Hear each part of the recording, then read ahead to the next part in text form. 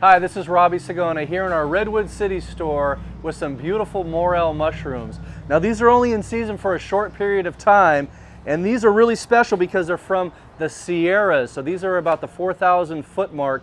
Earlier in the year you'll see some morels from burn areas, and they get kind of sandy and gritty, and they don't have the big beautiful size that the mountain morels have like these guys.